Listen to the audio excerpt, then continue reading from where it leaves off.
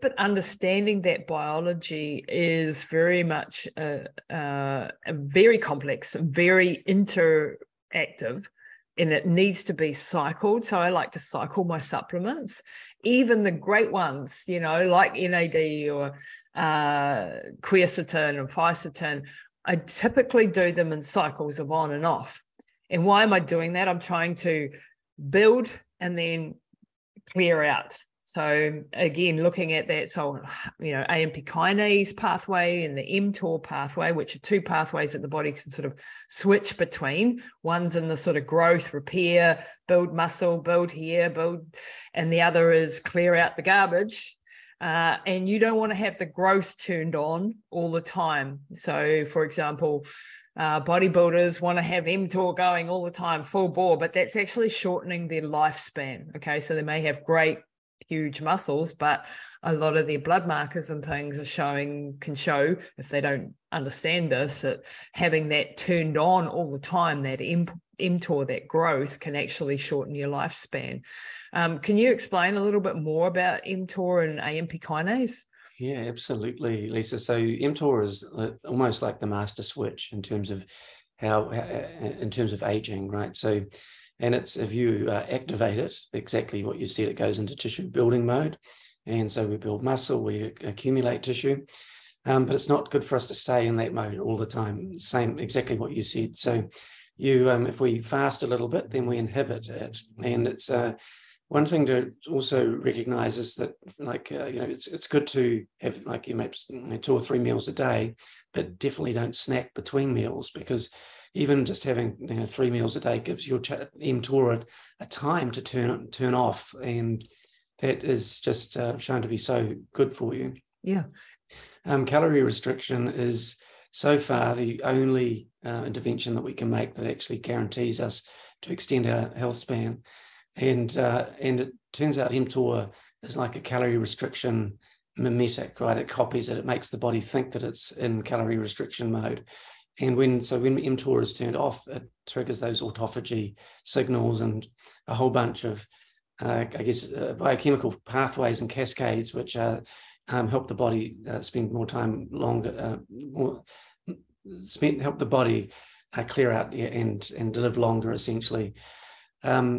So AMPK is actually just a sensor for how much energy we've got going on in our cells right now, and it feeds back up into mTOR. And so activating AMPK, which is what happens when we have less ATP in our cells, the energy, it pretty much does a very similar pathway to what we're talking about with the mTOR.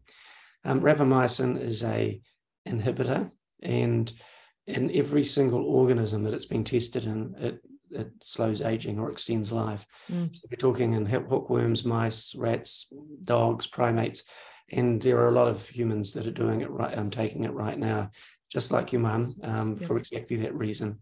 And so the research will come out in the not too distant future, and it'll be really just what they're working out now is the protocols. Do we take it for a short amount of time in the middle of our life? Do we take it towards the end of our life? What's the best and what's going to help us extend our life the most? But it is an extremely exciting molecule, and will be the first one off the first cab off the rank, I think, in terms of life extension. And then what's exciting is you start to then add in those senolytics we're talking about and giving those a boost and cycling them. In mice models with senolytics, you see a 10% life extension. Wow. So these incrementally are going to essentially mean that we stay a lot healthier for a lot longer. And fundamentally at the top level, why this is so interesting is that all these diseases we experience with old age, Alzheimer's, cardiovascular disease, cancer, the researchers are starting to think these are actually syndrome. This is a syndrome of aging. So, and we've spent hundreds of billions of dollars trying to fix them. We've made progress, but it's not there. We haven't cured it. So actually, let's get in front of it. Let's actually keep our cells as young as possible for as long as possible and just push those diseases out 10, 20, 30 years. And that's fundamentally what where the research is going.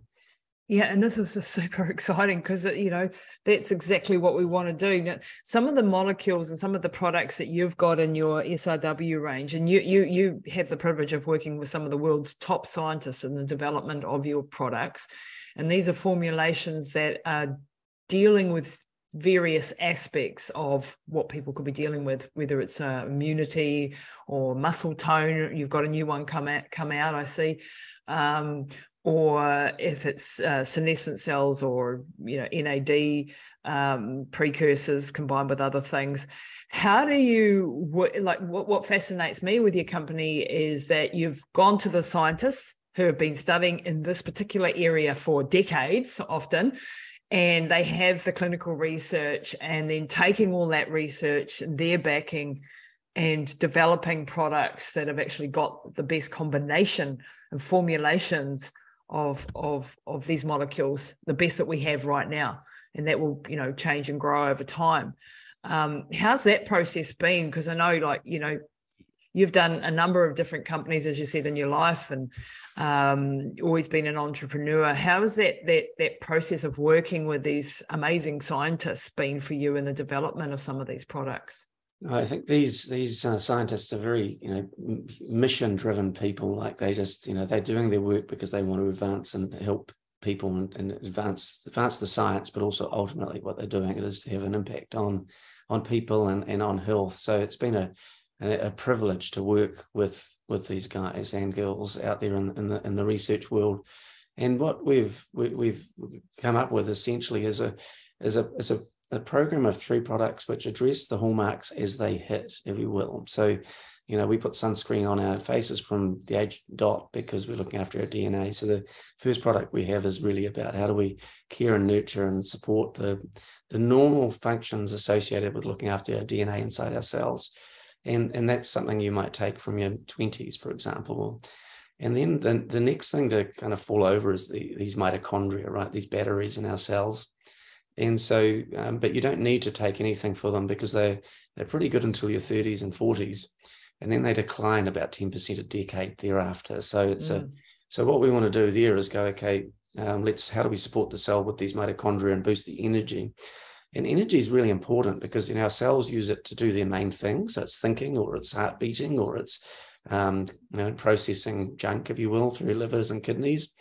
But when you get to a point where you're perhaps in your 50s, if you consider your body's like a V8 engine, you might have lost 2 cylinders. And so the car's actually not performing as well, but it's also, our cells have to make a decision. Do I take the rubbish out? Do I fix a couple of proteins? Because everything is energetically expensive, and it sort of makes a decision to say, well, I've got to sort of divert most of my energy towards heart beating.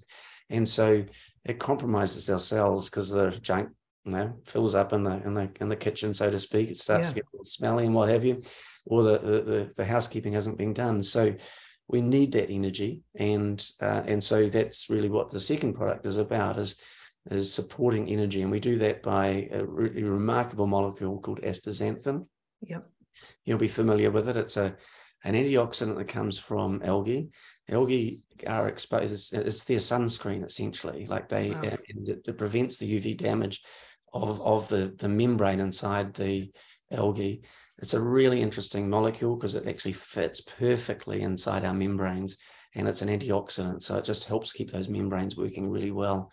And it looks after your cell membrane, your nuclear membrane, and then most importantly, the mitochondrial membrane. Oh, wow. And just looks after it. And that membrane is just so metabolically important to us. And then we mix a little of the NAD precursor. NAD is kind of like fuel for your mitochondria. NAD is involved in 300 different processes in your cell, but one of the key roles it has is in the mitochondria is to help generate energy. So we're sort of looking after the membrane and putting good substrate for the energy generation. And then we've also got a molecule on there called pterostilbene, which is closely related to resveratrol. And that kind of activates your sirtuin genes, and with plenty of NAD in the mix, that also very much looks after your mitochondria, but also your core DNA. And then lastly, it's about that housekeeping, right? This is the sort of the final thing to fail in our bodies. And so that really doesn't hit until our 50s. And so you take the third product to support the inhibition of mTOR. So that's about helping your cells last a little bit longer and stimulating autophagy. We've got a really interesting molecule which comes from olive oil in the mix, and that's really helpful for that proteostasis, like looking after those proteins, and when they're not working, helping them to recycle there. So that's actually covers the 9 hallmarks, but it's not just about pills. You can't supplement out a bad lifestyle and a bad diet. So number one is like let's get things working properly from a lifestyle and diet perspective, and then we add these things in to enhance them. Yeah, and you know, like I had an argument with someone the other day. They said, a very fit gentleman, he's, you know, in his late 60s, still kite surfing, crazy, but we don't need supplements. And I was like, yeah, that's a big blanket statement. And I think there's a bit more nuance to that conversation. Our food supplies are not what our grandparents had. If we had the, you know, perfect organic food supplies, and everything was how it should be without the chemicals. And we're also swimming in a super chemicals every single day, from the table that I'm sitting at here to the wallpapers to the exhaust fumes to the you know, products we use every day. And therefore we need to support the body more with the detox and the ability to get rid of, you know, xenoestrogens and endocrine disruptors that are in our daily environment. You agree with that? 100%. And I think, you know, your friend's theory is kind of made sense, but it doesn't make sense now, because we know that there are elements of ourselves that degrade over time, and we know how to, reverse some of that decline. So, coming back to NAD, we know that molecule declines in our bodies from our 40s and drops off precipitously. But if we top it back up, it has quite significant health benefits for our cells and overall body. So it's like, you know, we've got new knowledge now, and we need to look at how we integrate that new knowledge into what we're doing. And just like the cars back in the 30s, you know, they broke down. They had wooden pistons. That, you know, we've figured stuff out, and we're getting better at it. And so this is where this new technology comes in. And one of my favorite molecules on the planet right now is something called hobamine. And yes, yeah, so hobamine, you introduced me to that, and I've never come across it before. Yeah, it's we have oxidative stress in our cells, and that's pretty much, if you think about how we get oxidative stress, it's like, in coming back to the car again, you put gas and oxygen, and it gets burned in the car, provides energy. Out the back goes the exhaust. And some cars have catalytic converters which scrub the exhaust to make it a wee bit cleaner before it goes out. So if we go to the little engine in our cells, our mitochondria, it burns sugar from the food we eat and air from the air we breathe and creates ATP energy. But the exhaust is the free radicals. And our mitochondria just literally, they're responsible for 95% of the free radical generation in our cells. So they're literally lined with antioxidants. But as we age, they decline, and our mitochondria, it affects how they work, but also they spill free radicals out into our cells, and it creates oxidative stress. And so up until recently, it's just been antioxidants which have solved that problem. And, you know, to some extent, but actually it's something to know, and not many people will know this, is that free radicals are good for us as well. Yes, this just is the Goldilocks zone complexity we're talking about, right? Yeah. So, you know, the body uses free radicals to communicate around cells and around, and also it shoots free radicals at pathogens. Our immune system does that as the first line of defense. So actually too many antioxidants is not so good for us, right? So hobamine is the first time that we can actually start to look at how do we protect the body from the downstream effects of oxidative stress. So if you imagine a reactive molecule that's a free radical, what it wants to do is it wants to get stable. So it grabs a molecule from another molecule and it becomes happy and stable. But in the process, it damages other molecules. Yeah. And if it happens that it's a bit of protein, a bit of a lipid in your membrane, actually that lipid becomes radicalized. So it becomes reactive. and then it goes and it reacts really quickly with your DNA and your proteins, and it causes a problem. So dopamine is a circuit breaker. That means that we can protect the body from the downstream effect of oxidative stress without interfering with the healthy free radical signaling. So it's a breakthrough, and there's just so much research coming through now that it's a molecule of significant effect and for health. So it's working on that membrane level. So it's breaking it there from the oxidative stress, getting out beyond that membrane. And exactly, it's preventing it reacts with that membrane before the membrane gets to react with anything else. Wow. And that bit of membrane would love to react with some DNA or some protein, and it literally forms a clump. Yeah, so it's part of the reason the other reason that we get increased inflammation as we age as well, because the immune system doesn't like these particular molecules, and so it tries to get rid of them.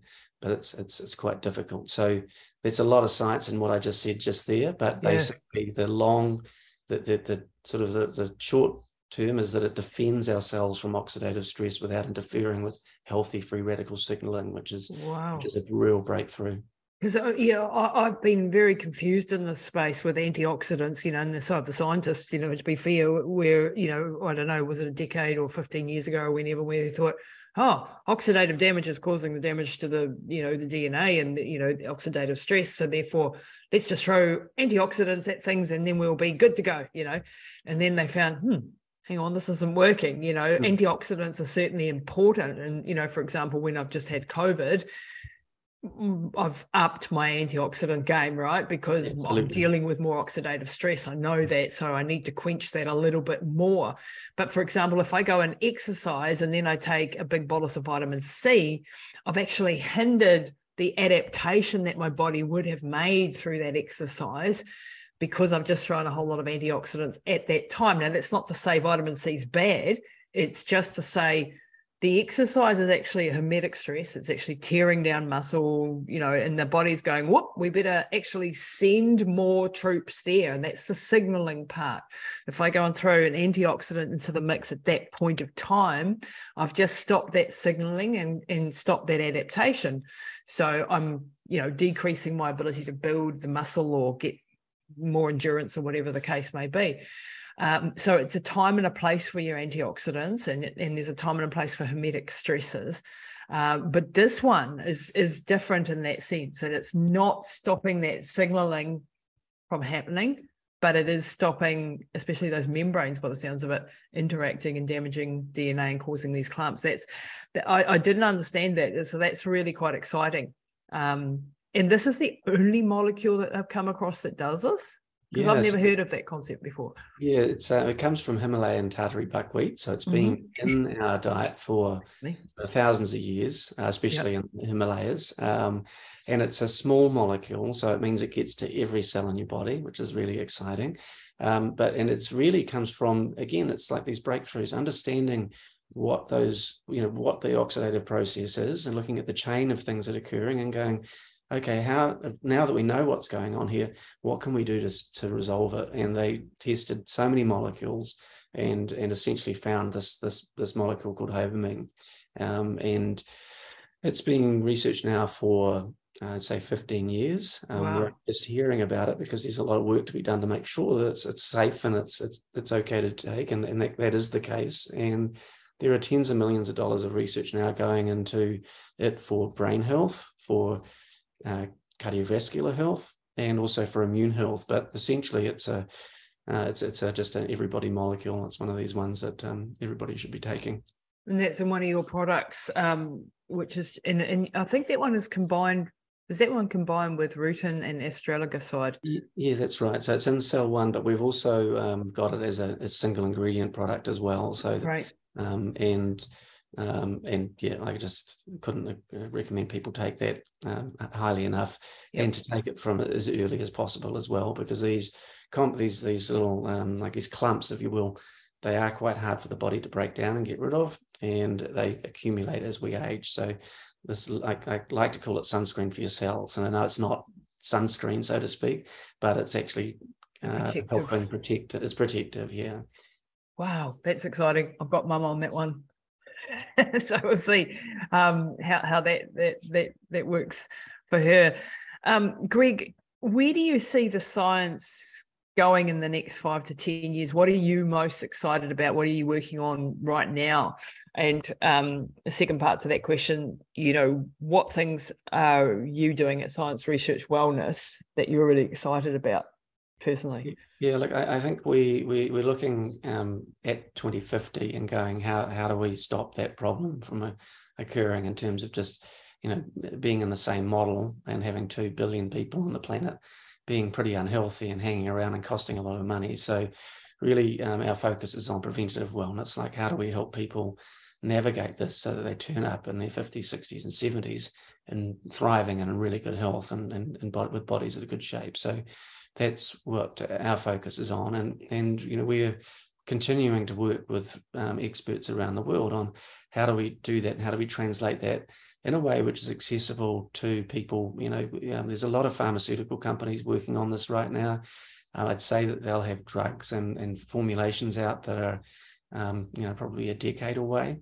But when we understand what's happening at the cellular level, we can go and have a look at all the different supplements out there and go, okay, what are actually interacting with these pathways, and how can we formulate that in a way which can, essentially have a positive impact on those processes. So that's, we've got our cell 1, 2, and 3 out as we speak.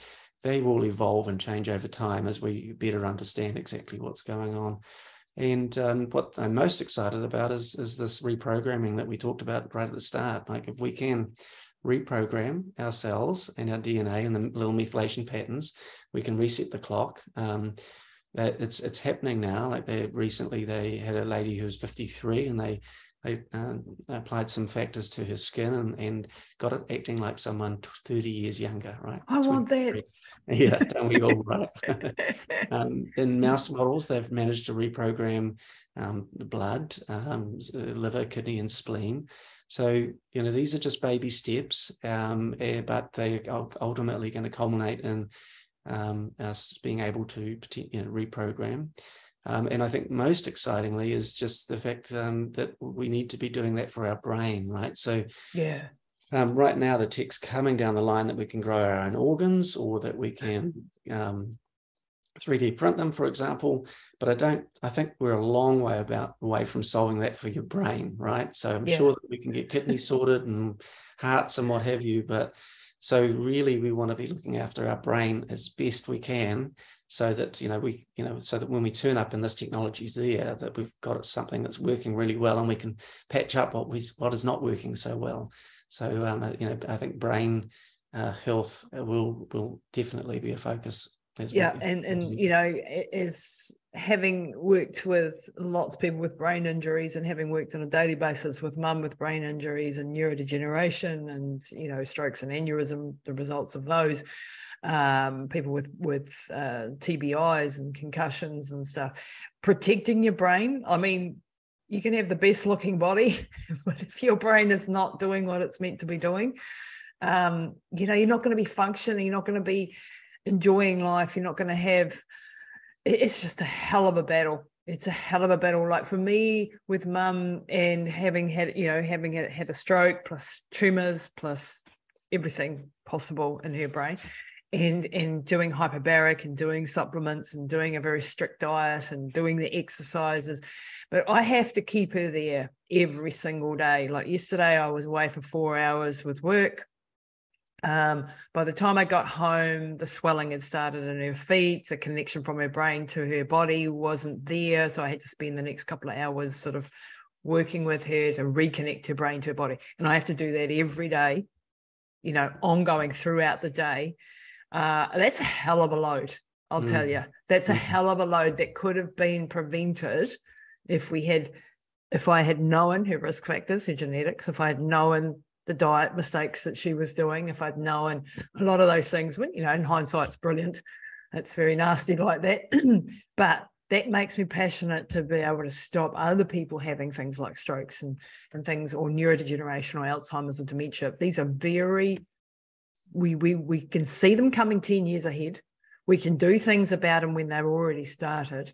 And it's never too late to start. There was a page in your book that I loved, talking about an 83-year-old lady, Ernestine shepherd.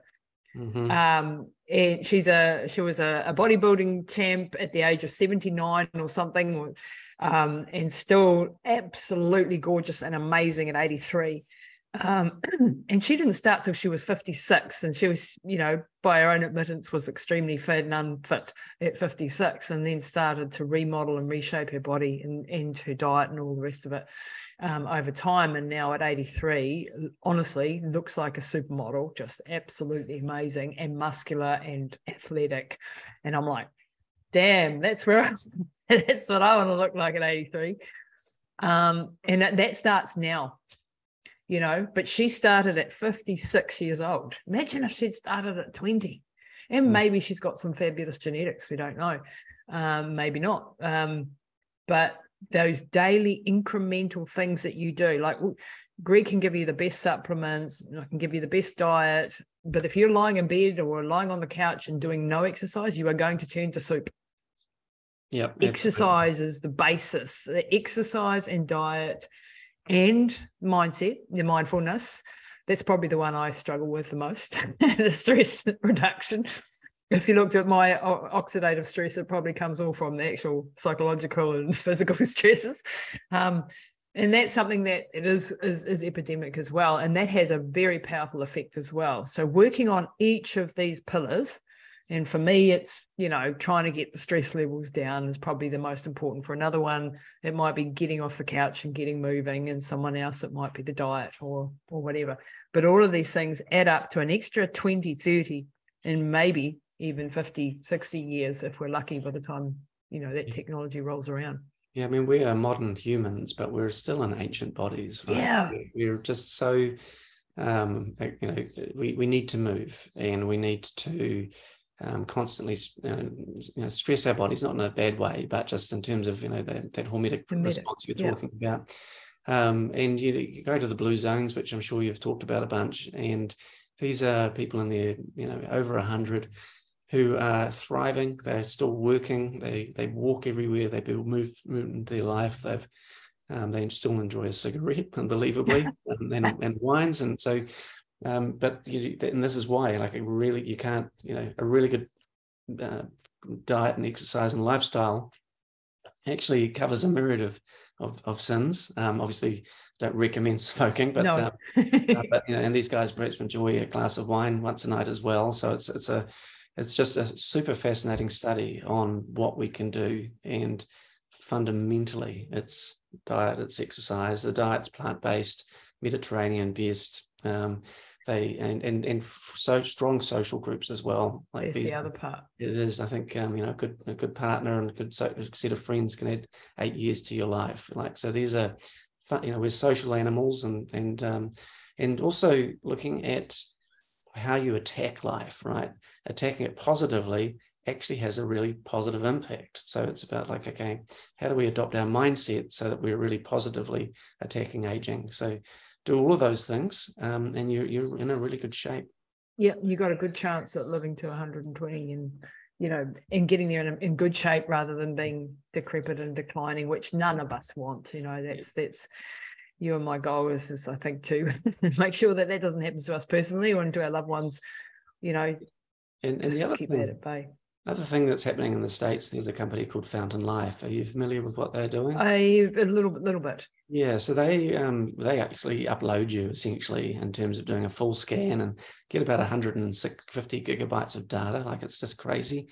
But what they do is they pick up around 14% of people have some sort of actionable health issue that might be going to be coming to bite them in the backside in the next 5 to 10 years. And so that might be 2% of people have an aneurysm, or 2% have a cancer of some description. And so that just enables you to just get so far in front of it. Imagine dealing with cancer at stage 0. Oh, that's that. Yeah. Yeah. So it's not a problem there. So do all of the good stuff, but don't put your head in the sand. Go and get your tests. Go and get checked. And what Fountain Life are doing right now is not particularly accessible. It's about $100,000 a year, but they're saying that it'll be $10,000 a year in 5 years and $1,000 a year in 10. Wow. So that's going to mean that we'll all be able to roll in and do that checkup and correct issues before they become a problem. And it's going to be just revolutionary for us all, because it's just right now, you feel like you're in a wee bit of a lottery at times. Right? Some people do make it, some people don't. And that lottery is going to shift to just good management. And we'll all get the opportunity to have like long, healthy, thriving lives. Yeah. And, you know, a lot of people say, well, it's only for the rich, you know, and it is. And a lot of these things start off being very expensive. Even like the supplements that we get, they cost.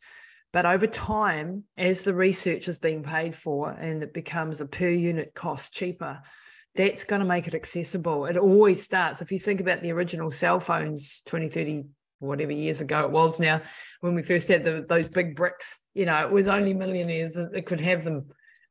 Now, of course, you know, every kid all around the world has got a cell phone, and it's become cheaper and cheaper and cheaper and more accessible and more accessible. It is unfortunately the way the world works, and it is what needs to happen is the research, and the research is very expensive, but it does then eventually get cheaper and get more accessible. Yeah, absolutely. I think that's something I learned, probably 20 years ago, in terms of, things start out being expensive, but yeah, it seems like a long time to wait, but 20 years is not that long, and all of a sudden it becomes really accessible and for all of us. So it's sometimes a bit of a wait and see, but this is the reason that we want to actually proactively use all the knowledge we can to stay well right now, so that when these technologies come along, that we're ready and we can afford them and our bodies are in good shape. Absolutely. That's a good place to end it. Greg, you've been absolutely fabulous today. I want to thank you. I'd love to have you on again, and we can do a deeper dive into some of the other 9 hallmarks of aging, because there's a lot to discuss. Where can people find you and reach out to you or your team at SOW? I mean, we've got your products now in my shop on lisatamati.com if you want to head over there. But, you know, highly recommend people go and get the Harnessing the 9 Hallmarks of Aging. So we'll put that link in there. But where else can they reach out to you? Yeah, so on Twitter at Greg Macpherson, and find me on LinkedIn. Just dial up Greg Macpherson and SRW. You'll dig me up. But yeah, harnessing the 9 hallmarks of aging.com and www.srw.co, and it's S for science, R for research, and W for wellness. And just thank you for the conversation, and just wish everybody just a long, healthy, thriving life, because that's what we're all about. Absolutely. And I'm working on an anti-aging conference for next year, and I'm trying to convince Greg to turn up and lecture on there. So I'm there, Lisa. We're absolutely there. I've just publicly outed you, so you have to come down. Thanks so much, Greg. Thank you very much, Lisa. Bye for now.